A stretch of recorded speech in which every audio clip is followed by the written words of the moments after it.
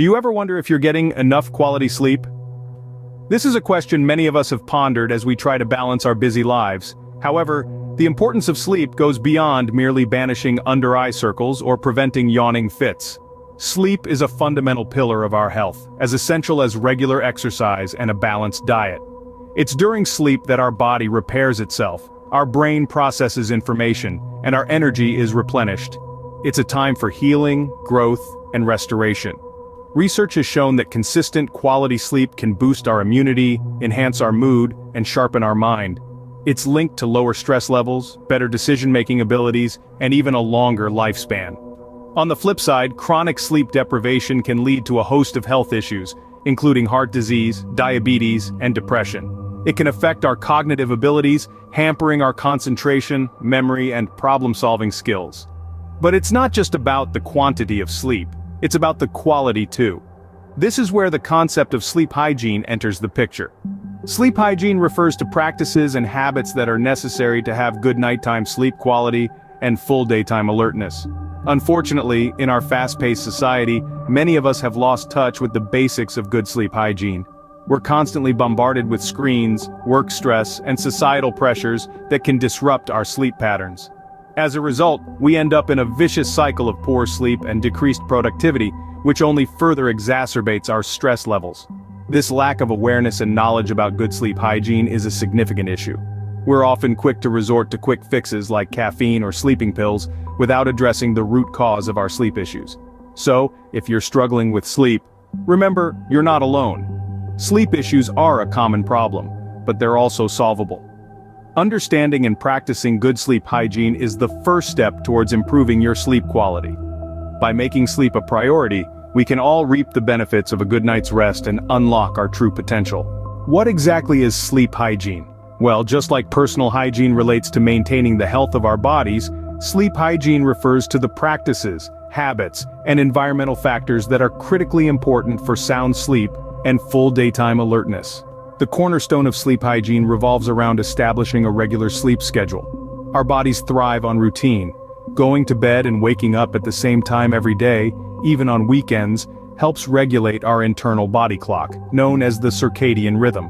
This rhythm influences sleep-wake cycles, hormone release, and other bodily functions. Now, let's consider the environment. A sleep-friendly environment is dark, quiet, and cool. Darkness signals the brain to produce melatonin, the hormone that promotes sleep. Noise interruptions can fragment sleep, leading to lighter, less restorative sleep stages. As for temperature, cooler environments generally promote better sleep, with experts often recommending around 60 to 67 degrees Fahrenheit. But sleep hygiene isn't just about when and where we sleep. It also involves what we do before we sleep. Physical activity is a great sleep booster. Regular exercise, particularly in the morning or afternoon, can significantly improve the quality of sleep. But avoid vigorous activity close to bedtime as it can interfere with falling asleep. Lastly, let's talk about diet. What we eat and drink and when we do it can dramatically affect sleep. Consuming large meals, spicy foods, or caffeine close to bedtime can disrupt sleep. Alcohol, while it may initially make you feel sleepy, can interfere with sleep stages and lead to fragmented sleep. In a nutshell, sleep hygiene is about creating a holistic routine that supports good sleep. It's about the consistency of sleep times, cultivating an ideal sleep environment, being mindful of physical activity and diet, and understanding how they can either enhance or hinder our sleep quality. Now that we know what sleep hygiene is, let's dive into some effective strategies to improve it. Are you ready to upgrade your sleep? Let's delve into some practical strategies that can significantly improve your sleep quality. Firstly, let's talk about caffeine and alcohol. Both are known to disrupt sleep. Limiting caffeine intake to the morning hours can help your body wind down naturally in the evening. And while a nightcap might make you feel drowsy, alcohol actually reduces the quality of your sleep by interfering with your sleep cycles. So, it's best to keep those drinks to a minimum. Next, consider creating a bedtime routine. This isn't just for kids. A routine signals to your body that it's time to wind down and prepare for sleep. This could involve reading a book, doing some light stretches, or even a bit of meditation. The key is consistency. Doing the same activities each night will help condition your body to associate these activities with sleep. Now let's talk about your sleep environment. A dark, quiet, and cool room is ideal for sleep. Consider investing in blackout curtains or a sleep mask to block out light. and a white noise machine or earplugs to drown out any disruptive sounds. Keep the temperature on the cooler side. Around 60 to 65 degrees Fahrenheit is often recommended. Another strategy is to reserve your bed for sleep and intimacy only. This strengthens the mental association between your bed and sleep. So, if you're used to working or watching TV in bed, it might be time to rethink that habit. And lastly, consider your diet. Heavy meals close to bedtime can lead to discomfort and disrupt your sleep. Try to finish eating at least 2 to 3 hours before you plan to hit the sack. And while we're on the topic of food, it's worth mentioning that certain foods are known to promote sleep. These include foods rich in tryptophan, magnesium, and melatonin, such as turkey, almonds, and cherries. Implementing these strategies may seem challenging at first, but the benefits are well worth the effort. Remember, sleep is an essential component of your overall health and well-being, so give these strategies a try and prepare to wake up feeling refreshed and rejuvenated. Ever find yourself wide awake in the middle of the night? It's a common occurrence for many of us. The culprit? Sleep disruptions like insomnia and frequent awakenings, which can be a major roadblock on our journey to achieving quality sleep. Insomnia, for instance, is not just about having trouble falling asleep. It also involves waking up in the middle of the night and struggling to fall back asleep. This condition can stem from an array of factors, from stress and anxiety to an underlying health issue.